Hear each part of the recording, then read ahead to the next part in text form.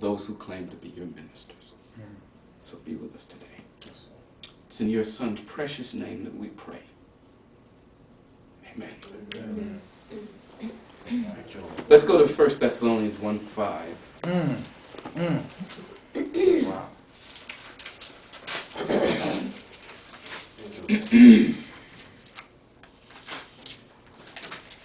It's interesting. You know, I was asking the Lord just about Jesus, the awesome things that he did in Jesus, through Jesus, because Jesus was who he is, or Jesus is who he is, rather. Forgive me.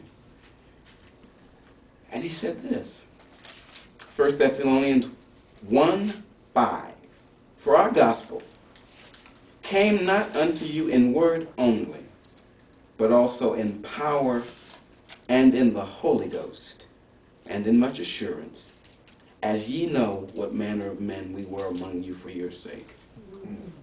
Not in word only, but also in power and in the Holy Ghost. Joy in the Holy Ghost. Because oftentimes we struggle because we bifurcate, separate Jesus from the Spirit that empowered Jesus to do what God sent him to do. That's incorrect. So since I have 2 weeks, I'll take the full time to flesh out.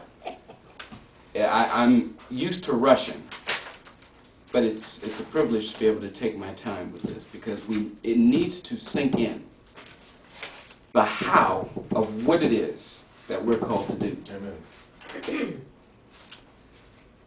Not in word only, but also in power and in the Holy Ghost. Let's go to Zechariah 4 real quick. Zechariah 4. We have to establish something.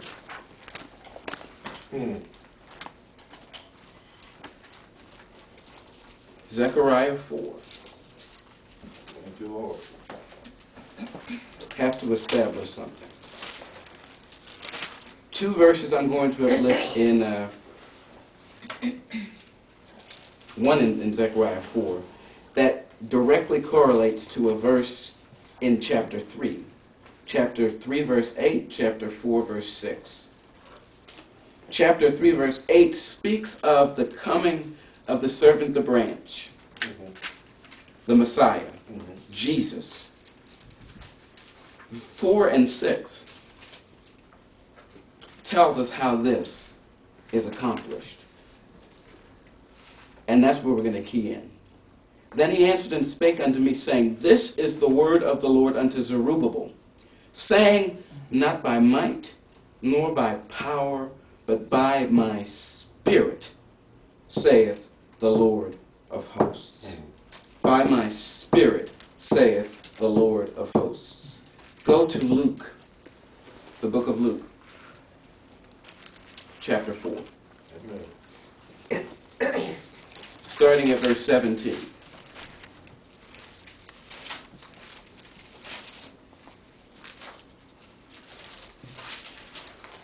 We have to understand Christ, Jesus Christ,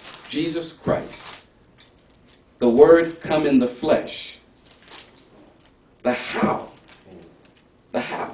Amen. The how, and I'm going to emphasize that, the how is God's Spirit. Amen. The how is God's Spirit. The how is the Holy Ghost. The power is the Holy Ghost. Amen. Hear me, because it connects everything that has already been said this afternoon. Verse 17, And there was delivered unto him Jesus the book of the prophet Isaiah.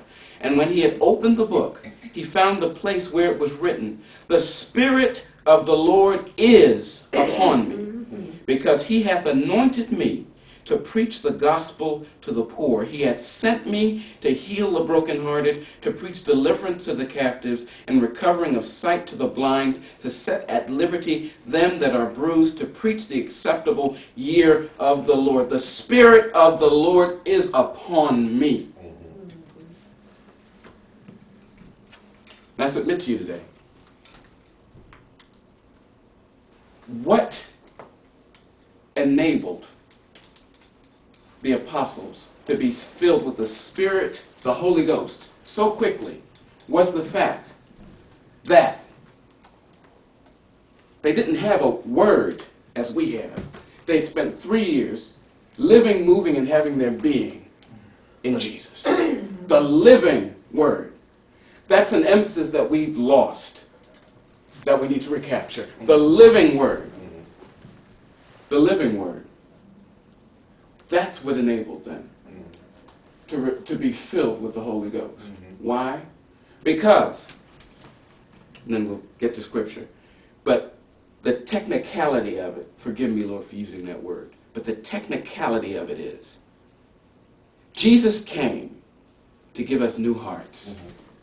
But the only way that Jesus could do that is by grace. We know from earlier lessons that grace is the power of Christ. Christ is Word and Spirit. That's the emphasis that we have to recapture.